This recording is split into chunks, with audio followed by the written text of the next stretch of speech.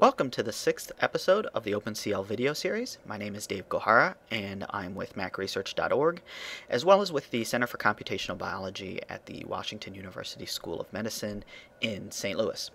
In this episode, we're going to talk about shared memory kernel optimizations, and really what that means is we're going to be sort of bringing home all of the concepts that we've talked about thus far in terms of shared memory, what it's used for, how to take advantage of memory layout, things like that. And so if you've understood what we've talked about in that regard so far, then this should be a very simple extension of that and kind of give you an example of how it's actually used in practice. If you're still having some troubles with the concepts, hopefully this will help solidify them in your mind by actually looking at an example and seeing how it makes a difference, and that in fact it can, using shared memory can in fact make a big difference in the efficiency with which calculations can run. I'd like to, then I also want to point out, of course, that if there are any questions or comments, feel free to either post them to the macresearch.org forums or by emailing me. My email address is up here on screen, and letting me know. I'll either answer the question directly or I'll try and address it in a future podcast if it's something that a lot of people are asking about. And so with that, I'd like to just do some quick housekeeping. Once again, I'd really like to thank Macias, our hosting provider, for really giving us some great service and for really doing a fantastic job for us. If you're looking for application hosting managed services, they're a great group of guys to deal with. The service has been phenomenal. They've really been a pleasure to work with, and we appreciate them working with us, and we appreciate their support that they've given to macresearch.org. So thanks again, guys. Since we had the last podcast was all Q&A, there's really no Q&A this time. So let's just get to it. In this podcast, we're going to do, you're going to be able to download an Xcode project that's derived from some real-world code. The code example comes from a program called APBS, which I work on in my day job, and it's used primarily to understand the electrostatic properties of biologically relevant molecules. And the reason why this is important is for a number of things, but for understanding, say, protein-ligand interactions, drug design, understanding how therapeutic compounds might interact with a molecule of interest, and molecular dynamics as well, things like that. And so the code snippet that you're going to see here is derived from that code, and so you'll see a real application in how we've used OpenCL to really increase the performance of one of our computations.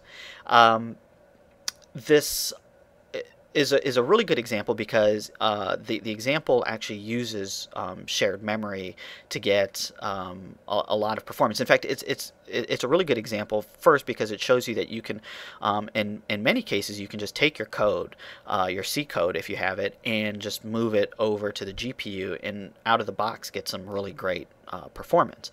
But then it shows you how to take advantage of certain features of the hardware that really allow the code to shine and get a lot of performance, performance that you otherwise wouldn't necessarily have access to. And so with regards to shared memory, we're going to use this to take advantage of accessing the same read-only kind of data over and over again, and shared memory allows us to speed up that process quite a bit. But then this example is also good because it also highlights the use of synchronization points and how you communicate between work items in a work group, and how you coordinate all of their work and effort to do some really sort of amazing things. And so this is I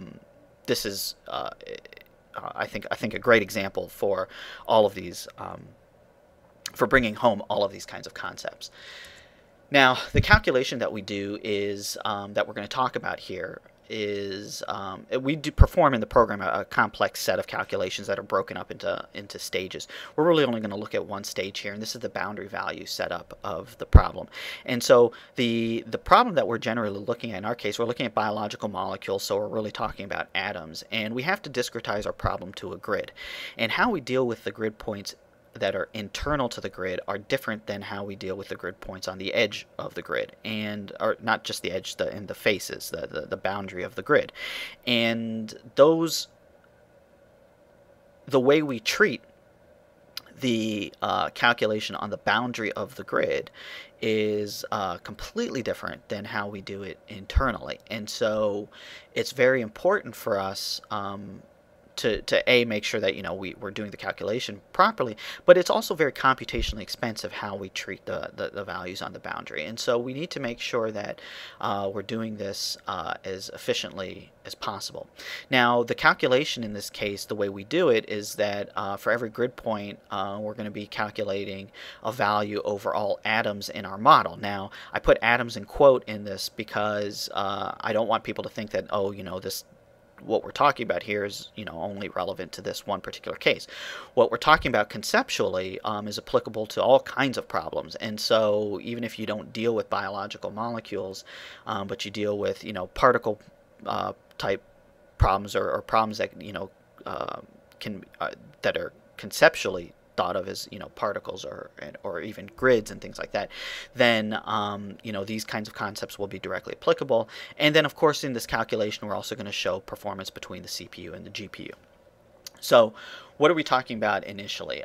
Here we have a typical molecule of small to medium size. In this case, this is from PDB 2AKG, and it's the G quadruplex from oxytrichonova. So it's a solution structure that was determined of this molecule, and the details of the molecule itself aren't important. What's important is that we have a bunch of atoms in this case, and in setting up our boundary value problem, we put these atoms into a grid, and here I'm just showing the boundaries of the grid, but we have a grid point here, a grid point here, a grid point here, and we're going to need to calculate the contribution of all of these atoms to each and every grid point. And there are a couple ways to do this kind of calculation. On a serial machine, you can either, actually I'm getting ahead of myself, we can either do this from a grid-centric approach or from an atom-centric approach. Now, in the atom-centric approach, what we're saying is that this atom is going to calculate the value for this grid point. This atom is going to calculate the value for this grid point, and then we're going to iterate over every atom and calculate the contributions to every grid point. So this guy would be calculating, this grid point, then if there was another grid point, it would go on to that one, and then, we do this. Now, in a serial calculation, the atom-centric approach works just fine. There's no problems here because each atom is going to be accessing a grid point, serially, one after the other after the other. In a parallel system, this is a not so efficient approach, because you can imagine that there will be times when this atom might be accessing this grid point, but this atom may also be accessing this grid point, and this guy might happen to be accessing it. And so if they're accessing it, modifying the value, remember this is a rolling sum, we're calculating a summation on this grid point of the contribution of every atom to it, that we end up with this guy might be overwriting the value that this guy just put there. And so what this requires in a parallel environment is that we have to use either locks or reductions. Now, on a CPU, reductions can be relatively fast. There's a little bit of overhead to it, but doing a sum across an array, we can cache each of these values into their own array and whatnot, but that will come at a cost of increased memory. In the case of a lock on a CPU, locks are extremely expensive in a multi-threaded environment. They're not well, they're expensive, certainly compared to the size of the calculation that we're doing, and so we want to avoid them. On a GPU, we don't have access to locks, and reductions are very inefficient to perform anyway. They're possible, and I shouldn't say they're very inefficient, but it's another kernel call, and you can't easily do summations in current GPU hardware across a bunch of elements in data that's being stored in and out of the card. So this isn't necessarily the best approach.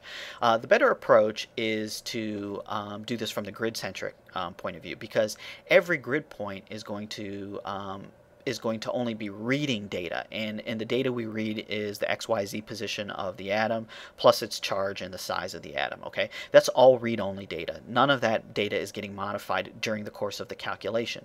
The grid point value is getting modified, but it just has to know, it just needs to have a snapshot or a copy of what the values are for all of these. Now, each grid point, you might say, well, that's also a bit, bit of a problem, but since it's read-only, what we're going to do is we're going to show you how on the GPU grid points can work cooperatively to bring a bunch of data in, so increased performance of doing that, and then they can then access that data very, very quickly, do the calculation that they need, and then they can work cooperatively again to bring additional data in and do this iteratively. And this so this is the approach that we're going to take, the grid-centric approach to this.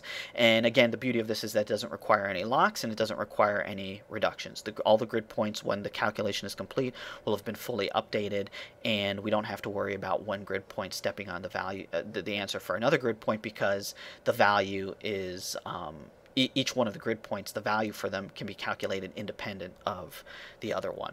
And the reason for this will become apparent as you look at the code. And so what is the actual code? So we've taken our problem, it's a three-dimensional problem, but it's been linearized for simplicity. And so basically it's very simple. It's a double loop. For every grid point, we're then going to loop over every atom in our model, and we're going to calculate an expanded version of Coulomb's law. So it's just basically from each grid point, we're going to calculate a distance value, and we're going to offset, we're going to do a summation of every atom to that grid point. That's it. This is a very, very simple calculation. And so how do we take something like this from the CPU and move it over to the GPU? Well, conceptually, this is very straightforward. The core portion of our code is effectively the same, and our grid iteration effectively becomes our ND range, and our ND range is equal to the number of grid points. So if we had 256 grid points, our ND range would be 256. It's that simple.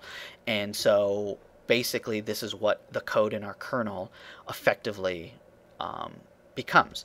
And so let's look at the kernel code. In this case, our unoptimized kernel code would be something like this. We've got a grid value based on our global ID. We pull in the grid coordinates, because remember, we're calculating a distance, and we pull in the grid coordinates based on our grid ID. Now, we could calculate some of this stuff on the fly. We have plenty of floating point machinery. We could do that this way. This is just done for simplicity again, and some historical reasons. And once we know that, we are just doing our main loop over all of the atoms, and then we store the value out once we've done that. So each work item, okay, invokes this kernel. Okay.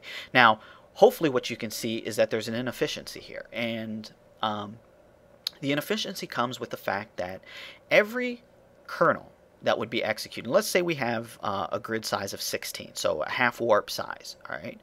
Every thread is going to be, every work item, excuse me, is going to be executing at atom 0 at the exact same time, okay?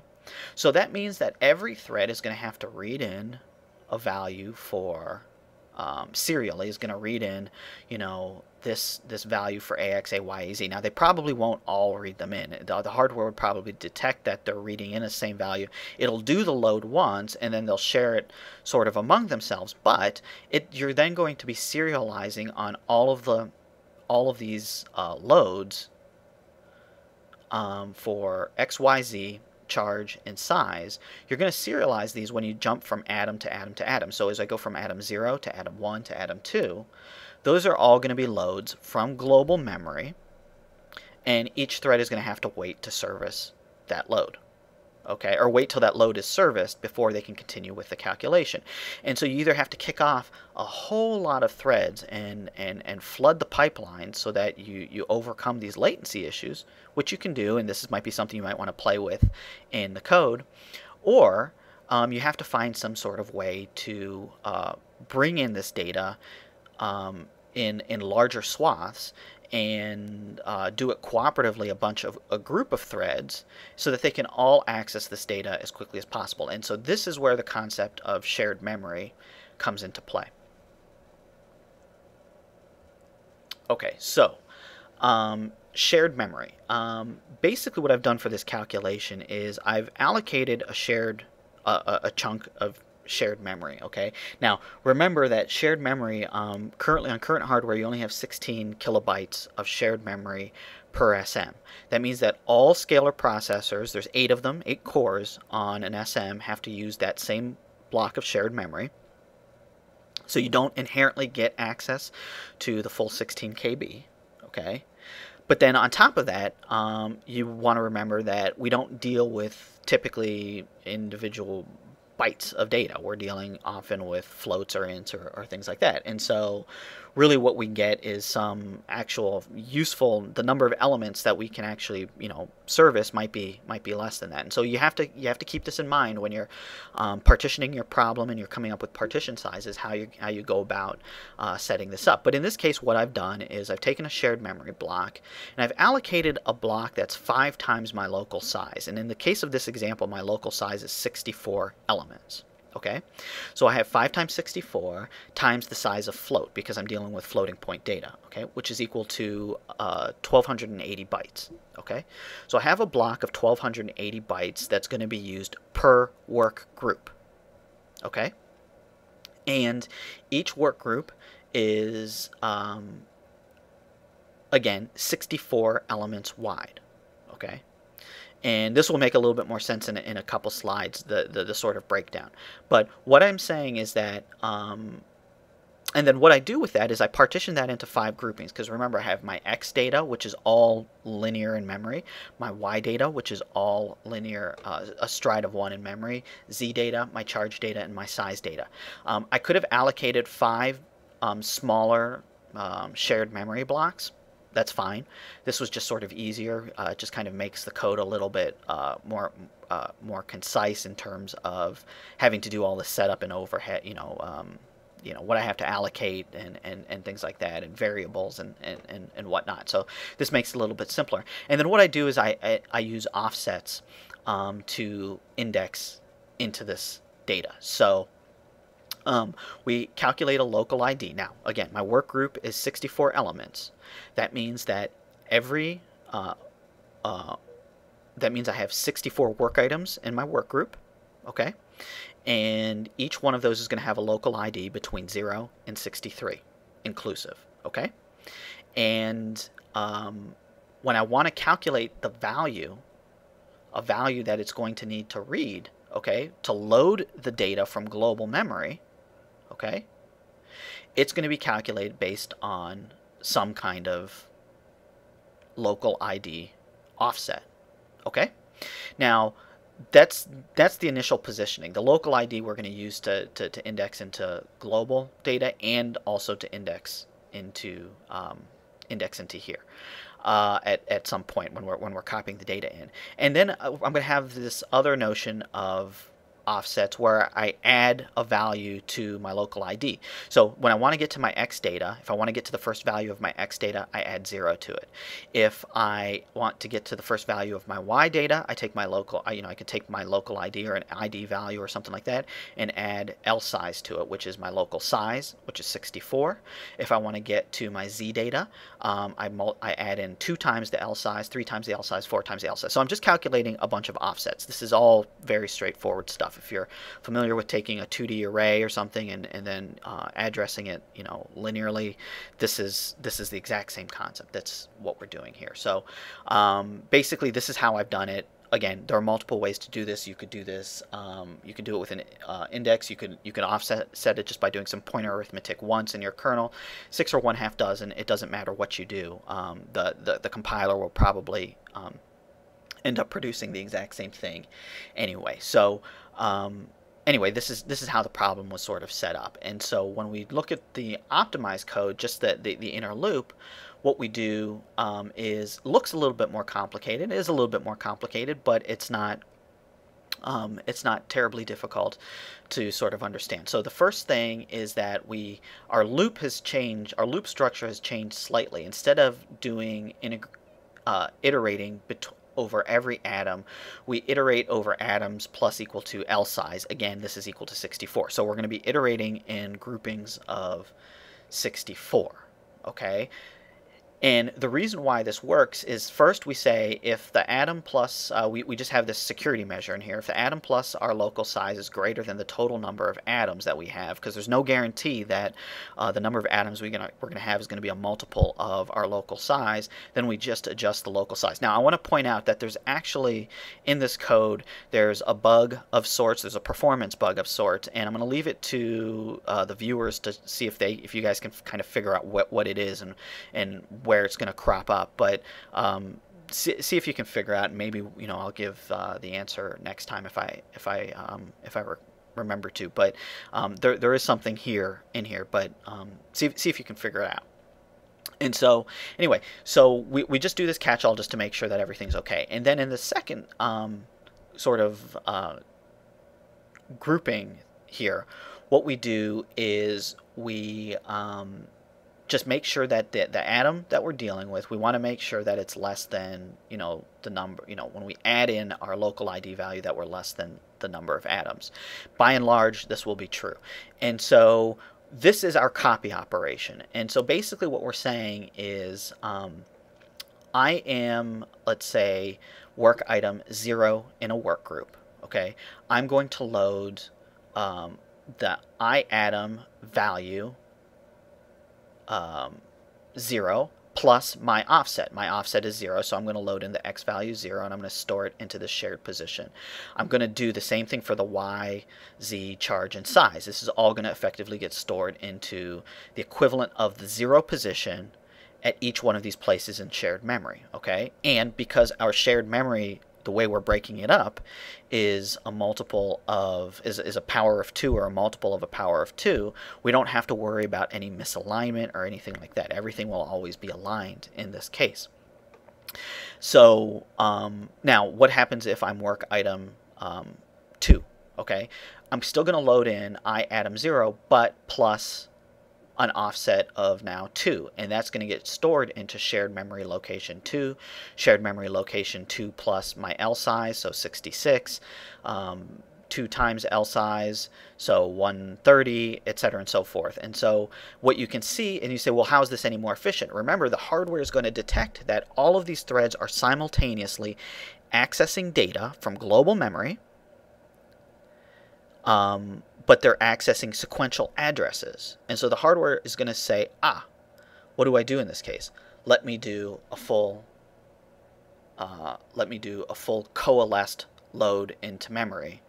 And then we're going to, and then this is where we hit our first barrier. So it's going to do these coalesced loads, and it's going to hit a barrier. Now you might say, well, why is there a barrier here? Why do I need to have a barrier?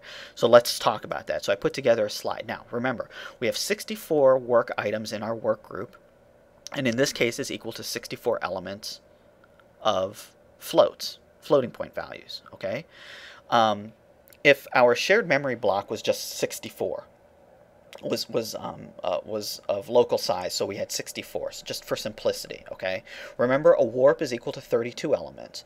So if we wanted to service the loads, all of the loads for shared memory, okay, equal to this size of 64, we'd have to break this into 2 warps. Okay, 2 warps are going to have to do this calculation because our work group size is equal to 64. All right. Now, what's going to happen, though, is that there's no guarantee that this warp isn't going to continue doing its calculation before this warp has finished doing its load. Remember, this warp is going to execute something on the scalar processor. This one is going to wait, or is going to be delayed. No 2 warps are going to execute at the same instruction at the same time, per se. So they're going to be temporarily displaced by at least one instruction, okay? But remember, we also don't service full warps. We service them as half warp, so it gets a little bit more complicated. The first half warp is going to do its load from shared memory. The second half warp is then going to do its load from shared memory, okay, to service this warp, and it'll cascade up. So basically what's going to happen is you're going to have 4 half warps that need to execute just to get 64 elements, just to get our 64 elements loaded for a single instruction. So let's say we're dealing with this line right here. Okay, we're just doing this line here in all of this. This is what has to happen just for that single load. Okay, and so what would happen if this half warp started continuing on with its calculation, or was scheduled to continue on with its calculation before this half warp had finished even loading the shared memory that's going to be needed? Well, the values are going to be wrong. The answers you're going to get will be wrong. And you can do this test. You can, try and comment out the barriers and see if you, always get the right answer. Chances are you probably won't. And so basically what this does is our barrier becomes an implicit block here that says every work item in this work group, all 64 of them, has to get to this step before any work item in this work group can continue to the next stage. This is how we guarantee that all of the data we need has been loaded into shared memory. Once we know all of the data has been loaded into shared memory, then everything within the work group is free to continue. So hopefully that makes sense. So once that happens, then we get to the point where we actually do our calculation and we just iterate over our local size. Again, this is 64. This is the exact same code, except now, instead of reading the data from global memory, we're reading it from shared memory. Okay, so we're reading in our read-only atom data from shared memory, and we do this calculation. Now, you might be saying, well, wait a minute. If all of these are going to be occurring in lockstep, that is true. So every thread, or every work item in a half warp, or in a work group is going to, every work item in a half warp is going to execute each one of these instructions in lockstep.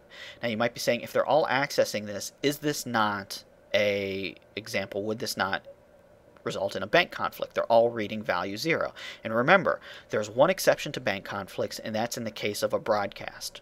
Remember, if all threads or all work items in a work group are accessing the exact same element from the same location in shared memory, that is a broadcast, and that does not count as a bank conflict. So we avoid the bank conflicts in all of this.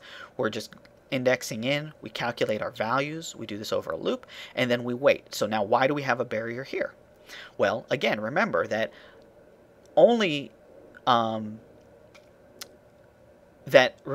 not all of the half warps that are going to be executing simultaneously. Okay, the hardware is going to execute a bunch of them, and it's going to say, let me just do a context switch over to the other one for one reason or another. Something might get stalled, it might be waiting on something else. I mean, who knows why it might do it, but it's going to have to context switch at some point. And so you can imagine that if the first half warp finishes, or the first warp finishes, and the second warp is still working on doing its calculation, and it were to iterate back over into the loop, you could imagine that you'd get into this situation where the data in shared memory might start getting overwritten while the previous warp might be writing to it. So as another exercise, try commenting out this barrier, or try commenting them both out and see kind of what happens, just to get a feel for how barriers work and why they're necessary. Sometimes it'll make a difference, sometimes it won't. But what you don't want to have is that kind of variability, so it's important that you understand this concept. So really, this is the code. There's a little bit on top that's not shown here, but this is the core portion of the code. And so what we're going to do is we're going to switch over to Xcode, and we'll just do a walk through the project. We'll run the example, and I'll point out a few things, and that'll be it. And then hopefully you'll have something to work with, and that'll make things a lot better. So why don't we switch over to Xcode, and we'll do that part of the demo. Okay, so here we are, we have our Xcode project, and I just want to point out a couple quick things. In the executable portion, last time we had source code, some people had problems running it, and it seems like this was checked, and so what you want is this radio button set to project directory. If you do that, it'll find the kernel, and it will run properly from there. The other thing that I want to point out is under the build settings for this. It's currently set to 64-bit Intel, so if you have a 32-bit Intel CPU, then you'll want to obviously change that. It might auto-detect it. I'm not certain what would happen. I'm using LLVM GCC 4.2. Clang 1.0 doesn't support OpenMP, it seems, so that's why I'm using this, and you'll see where I'm using OpenMP in a second. And then, but you could also use GCC 4.2, or if you don't really care about the OpenMP at all, then you can just use Clang 1.0. And then I have OpenMP obviously turned on for OpenMP support, but that's basically it. And then just regular optimizations, I think were enabled to something like -03 or something, but it doesn't really matter. For this, well, I guess it does. You still want, some optimizations turned on, so that way we're getting a good measure of the scalar performance of the CPU code. So with that said, let's just look at the actual, and then over here, of course, we have OpenCL, the OpenCL framework included. We have our C file, and then we have two kernel files. I split this out into two kernel files. I had a valid reason for doing that initially, but it turns out it wasn't really all that valid, but I was too lazy to put them back together. So anyway, this is what I've done. So they're split out. We have our original version and then the optimized version of the kernel file. And let's look at main real quick. So we have our atoms and our grid points. Now, you'll note that I actually pad the number of grid points out to 512. Why 512? Well, it turns out that our maximum workgroup size in OpenCL is 512 work items. And so having it be a multiple of 512 is always safe in case you dynamically assign a workgroup size, and you'll see how to do that actually in a second. But so you're always guaranteed to at least be padded. Whatever you need to be padded would be padded out to 512.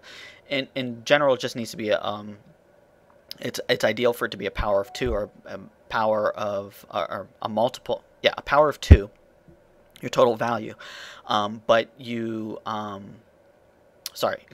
you want it to be a multiple of a power of 2, and or at the very least you want it to be a multiple of a warp size, which in this case is 34, and if you're on ATI hardware, the size of a wavefront, which is 64 elements.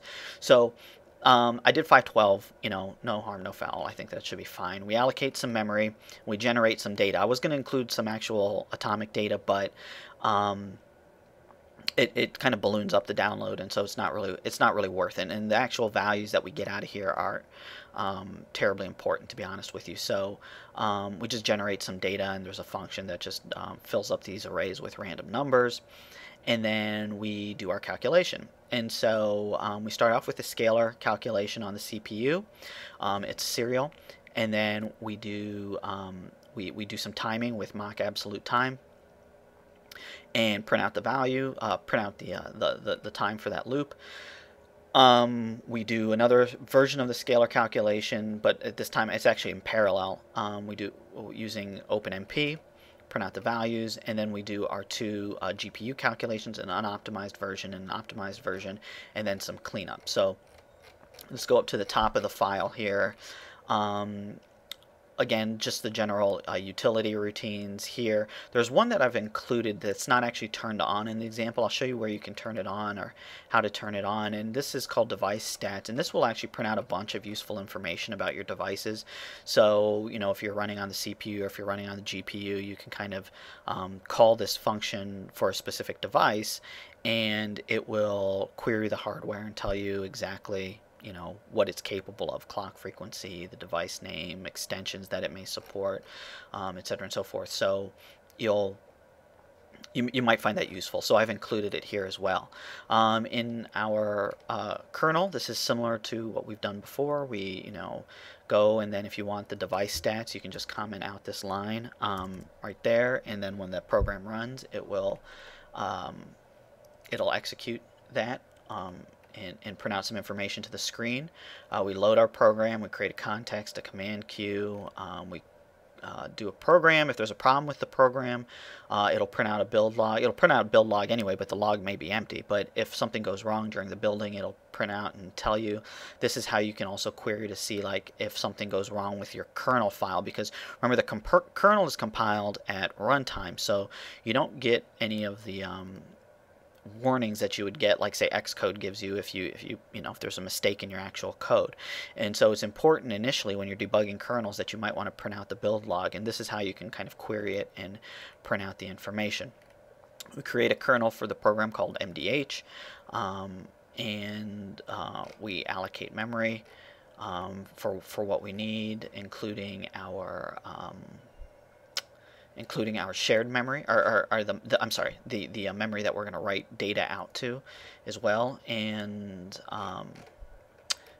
all of this is, and then we do a CL finish. Now again, you don't need the CL finish, but we're actually timing these portions of the phases, and so we have a CL finish and then mock absolute time calls to get that information.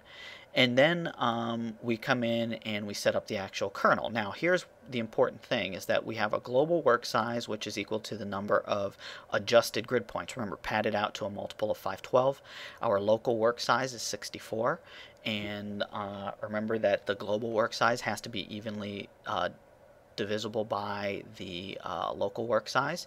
And then we have our shared size. Now remember, if you go back and look at the at the slides, that it's 5 times the local work size times the size of float. And so this is where we kind of specify what that is, but we don't actually allocate any dedicated memory. So you'll note up here that we actually allocate memory on the device and push it out there and do those kinds of things. This actually gets allocated dynamically by the JIT compiler and then on the device specifically. So you don't have to, all you have to tell it is how much you want. You don't actually have to create it and pass in a handle like you have to do with these other memory objects.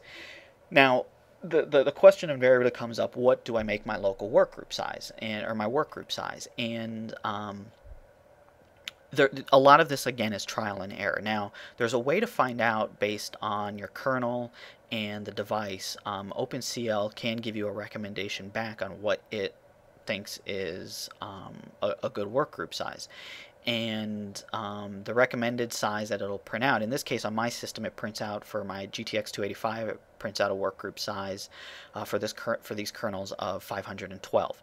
Now what I've found is that if I actually use 512, I can't really use it because there's not enough shared memory, but then also again in the shared memory calculation, but then there's also the issue of it doesn't help the performance at all. And so playing around with this, I found 64 to work the best, so that's kind of what I've stuck with in these examples. But you can use this to maybe dynamically get some idea of what a good workgroup size is. You would just move this up a little bit higher, and then you could use this to set your local work size, for example, at runtime. So that would be one way to do it. Then we go and we enqueue the kernel, and we have our kernel with an ND range of 1, passing our global work size, our local work size. It max actually turns out to be 1, so we're only doing 1 iteration of this. It takes long enough that we can get pretty reliable timings from it. And we force a CL finish on the command queue, and then get some additional timings, and then we also read back the data.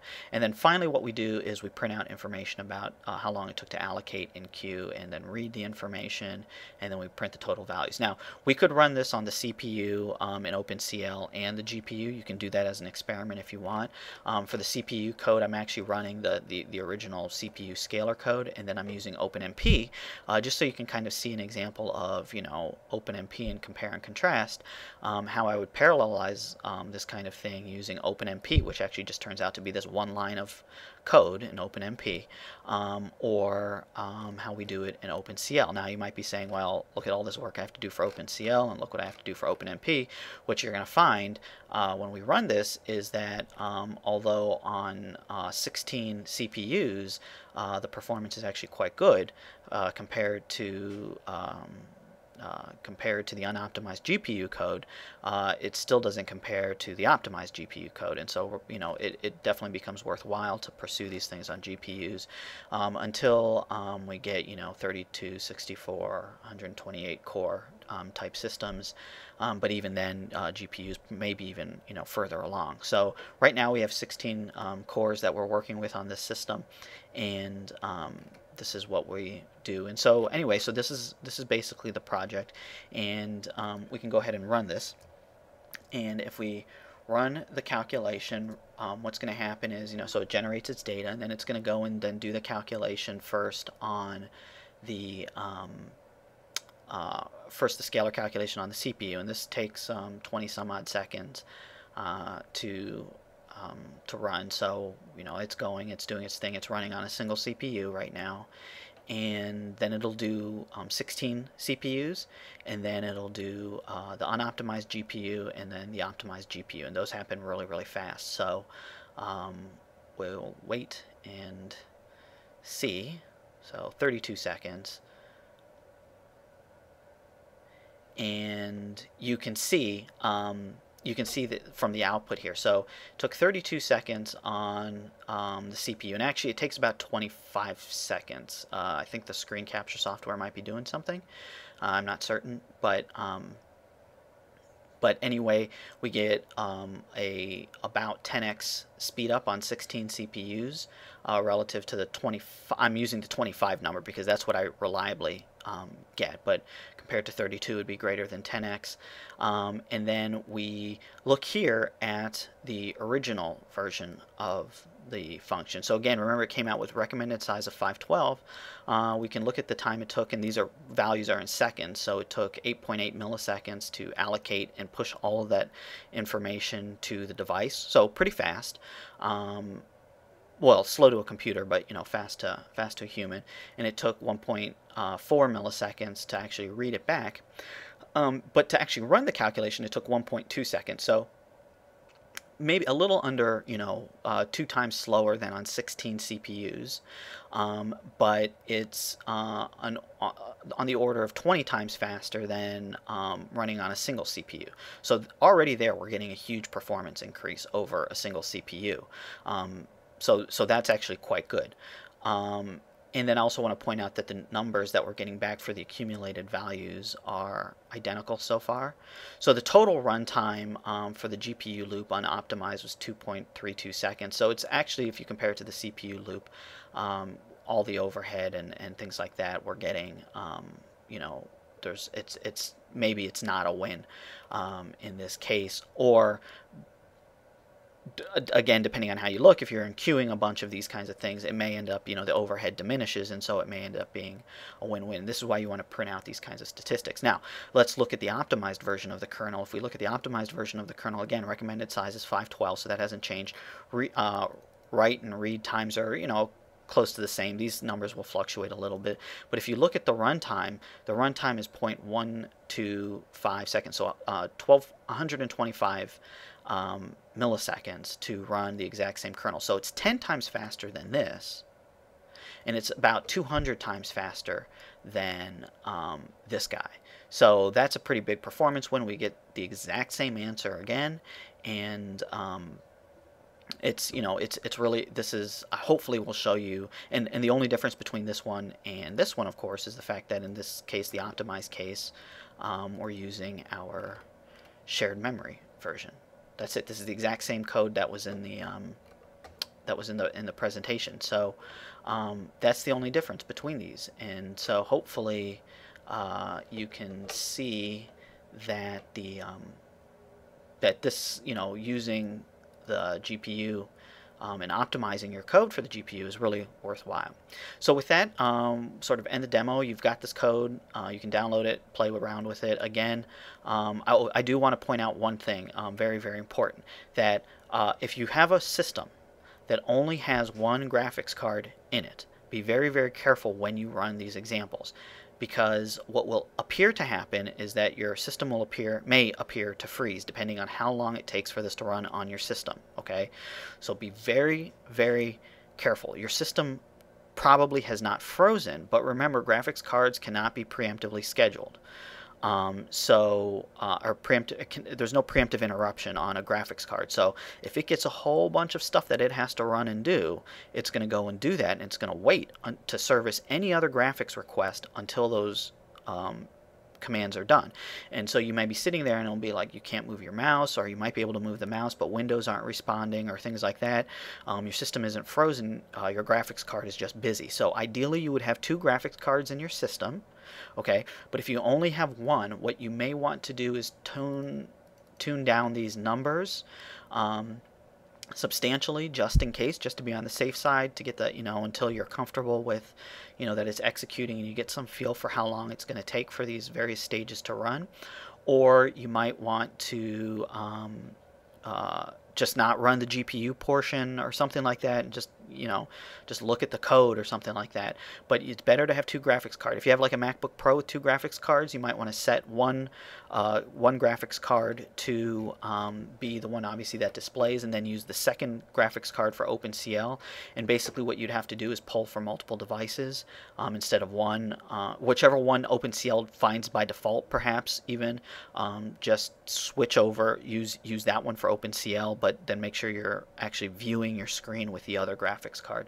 So both of the graphics cards in the newest MacBook Pros and the dual MacBook Pros, dual GPU MacBook Pros are OpenCL capable. One's faster than the other, obviously, but anyway, so that's where you would do all that. So please do not email me and say, oh no, you froze my system or something like that. It's not frozen, but the graphics card will have gotten consumed with instructions. And if it gets really kind of messed up or confused, you may have to force reboot. So you really want to avoid that.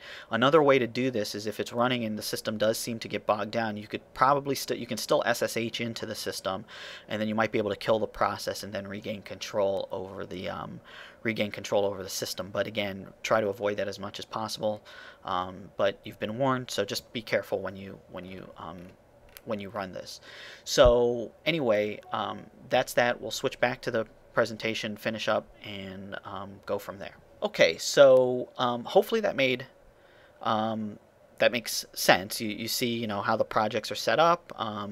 You see, obviously, the kernels, what's happening in the sort of various stages, and you see the benefit of using shared memory in terms of performance. So I really hope that this makes things a lot more clear for people if they were having trouble with this conceptually, and but if it doesn't, certainly ask questions, and I'll try to address them and try and come up with other examples. But I think this will really sort of drive the concept home for a lot of people.